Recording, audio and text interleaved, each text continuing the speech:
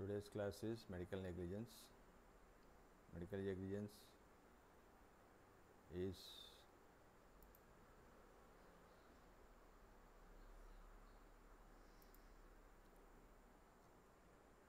defined as professional negligence, absence of reasonable care and skill, or willful negligence of medical practitioner in the treatment of a patient which causes his bodily injury or death. Here, absence of reasonable care and skill. Negligence is carelessness or rash behavior. I better explained as a medical negligence is a failure of a medical practitioner to provide proper care and attention, and failure of exercise those skills which a prudent and qualified doctor would do under similar circumstances. Negligence is the breach of a legal duty to care. It means carelessness in a service in which the law mandates carefulness of the patient. Breach of legal duty which may initiate action against a legal suits against a doctor. Negligence can be better explained as an act of omission or act of commission.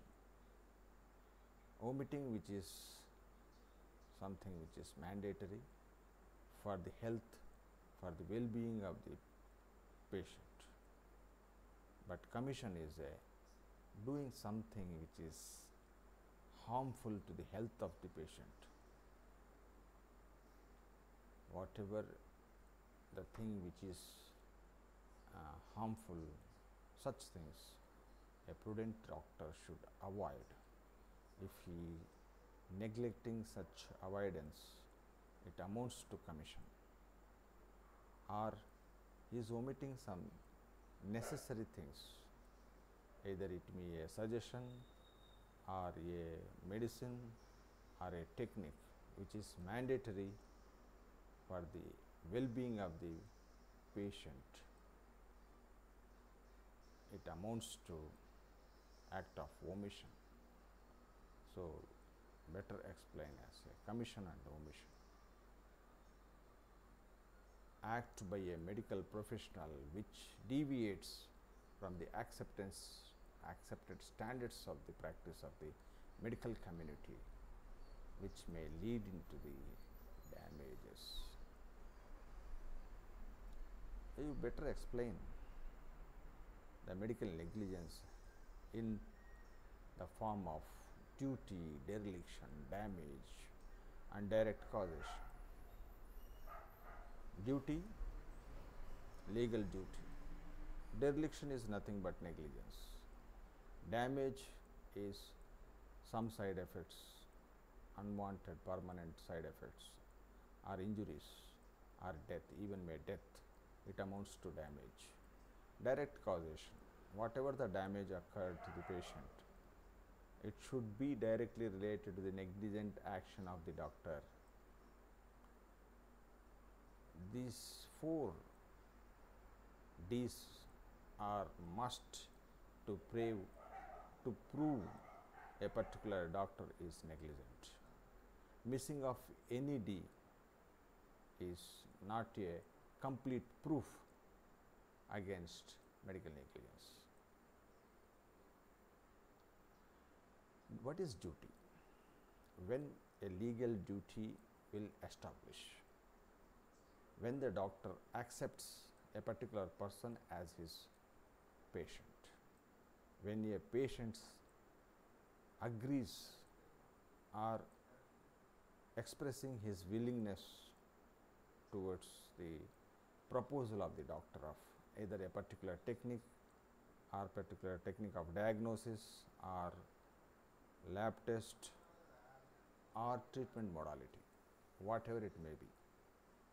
When the patient expresses his willingness for the proposed treatment, then the doctor-patient relationship is established. Then only a legal duty. For example, a doctor's consultation on phone in a just colloquial manner is not a legal duty, legal relationship. He is not legally bound. Doctor is not legally bound. Doctor-patient business contract or service contract will be established only in a systematic, registered procedure. Then coming to the before seeing a particular doctor is a negligent. Whatever the actual routine duties of a doctor, a prudent doctor, a registered, qualified, whoever is practicing, what is the minimum basic duties of a doctor? Before talking about the care, reasonable care, first we will talk about what are the duties. Duty to take consent, duty to inform something, duty to explain to the patient about the procedure and all, duty to perform his duty or either counseling or treatment in a proper way. Duty to perform his duty, not necessarily operation, always. Even giving instruction also his duty. Doctor should keep his secrets of the patient. He should not disclose to unrelated, unwanted persons. Consent is a permission. Sometimes informed consent is required, and sometimes explanation also required. What is dereliction? The second D is dereliction. This is negligence. It's a lack of reasonable care, lack of attention towards the patient's care, not listening his complaints, not listening properly his history, not listening his whatever the drugs he is taking, and deficiency in knowledge. Updated knowledge is necessary for a prudent doctor. Updated knowledge of updated techniques, contemporary methods of treatment. He should not follow the outdated techniques. He has to follow the updated methods of treatment or investigation, so that he can make a better diagnosis or correct diagnosis and correct treatment in time. Absence of reasonable care, absence of reasonable skill. He has to develop trained enough to follow the contemporary skills, either in surgical practice or investigating procedures or lab techniques or whatever it may be. Negligence, otherwise called ignoring the precautions, what he should follow before initiating a crucial treatment. Finally, defective communication. Communication, a better communication having 5 elements. Number 1, active listening. Number 2, empathy. Number 3, straight speak. Number 4, emotional balance. 5 is non-verbal communication. Doctor should first listen what the patient is saying, so that he can better diagnose. Active listening of the patient. Then you have to better communicate him, either by verbal and non-verbal comments. After developing a sufficient empathy, this is the fundamentals of communication skills doctors must have. What are the examples of damages? Whatever, even the doctor is negligent, but the negligence of the doctor should lead some damages in patient. The damage, it may be loss of life, that is death, loss of sensation of a particular sense organ or a limb, loss of organ or a functional element, loss of function of a particular organ, a loss of earning capacity, overall decreasing of his earning capacity is amounts to damages. For example, our right hand is a most important structure in earning capabilities. Any deformity, permanent deformity in limbs may lead to a earning, either sensory organs or in limbs may leads to a decrease in earning capabilities. Loss of potency may leads so many marital complications. Loss of joy in life, paresthesias, nerve sensations, if they are affected, we lose the joy in the life. Either permanent side effects may cause loss of joy in life. Loss of health, loss of health. Overall, medical negligence, for example, these are the examples: loss of earning, reduction in the expectation of life expectancy, loss of limb or sense, pain, a chronic pain or suffering may cause a loss of joy in his life, loss, some distress, maybe a chronic distress, loss of potency, even death. Some examples of act of omission: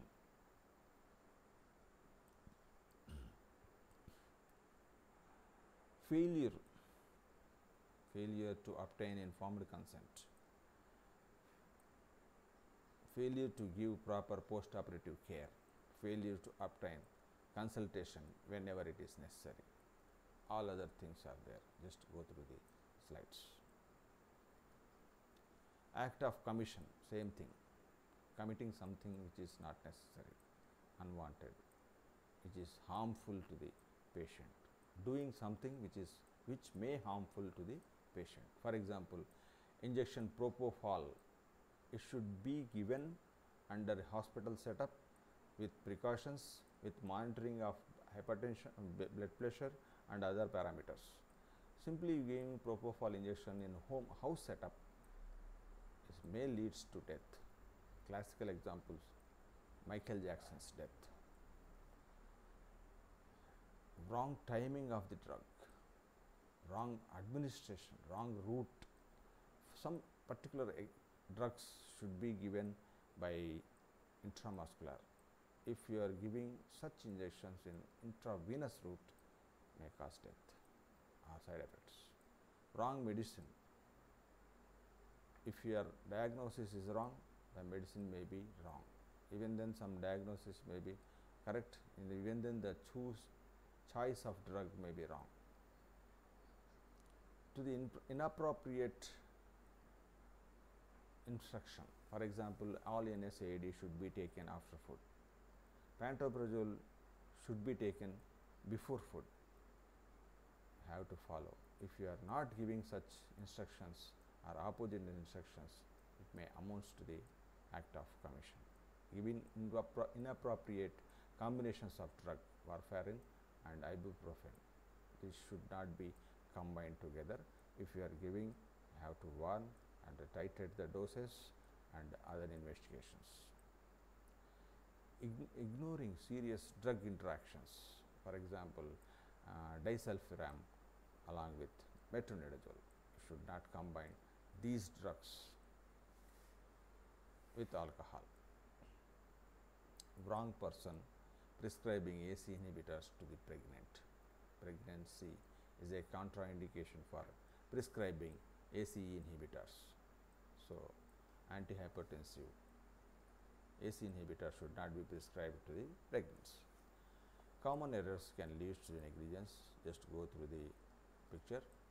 Then 6 common causes: misdiagnosis, delay in diagnosis, fail to maintain updated standards of knowledge and care and skill, birth injuries, medical product liabilities, faulty equipment, and then sixth one is surgical errors: incorrect procedure, unnecessary surgery, damaging organs or nerves, incorrect technique, insufficient care of anesthesia, unsterile surgical equipments, leaving something in the abdomen, inadequate post-operative care.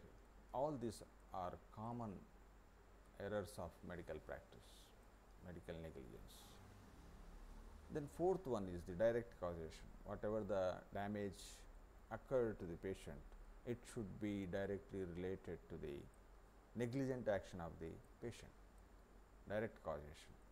Doctor's negligent action and damage should be directly related.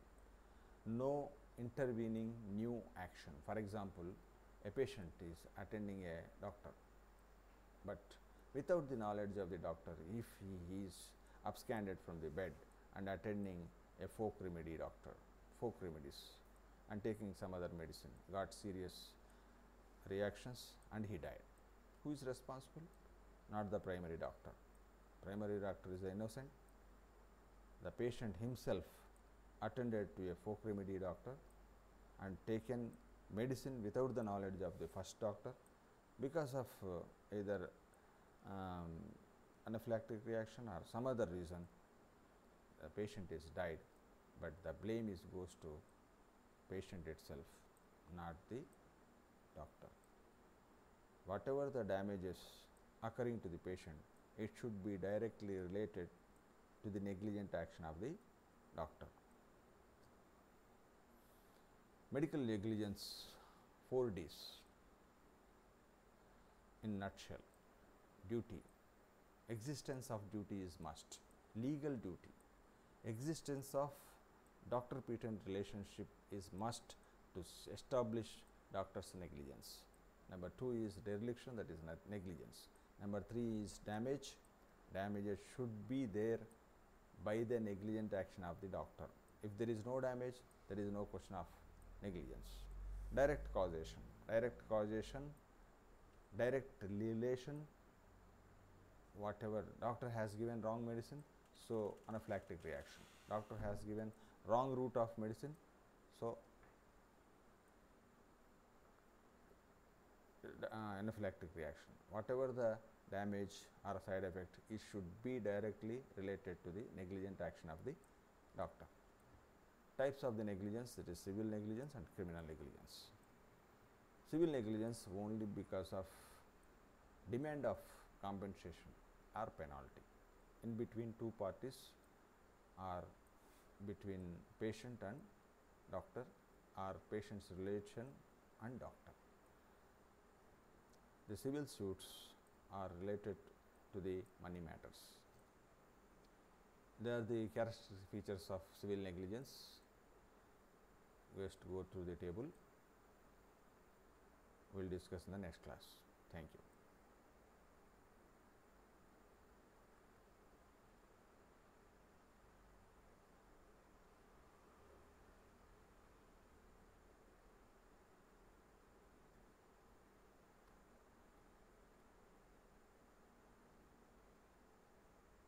This is civil negligence, this is criminal negligence.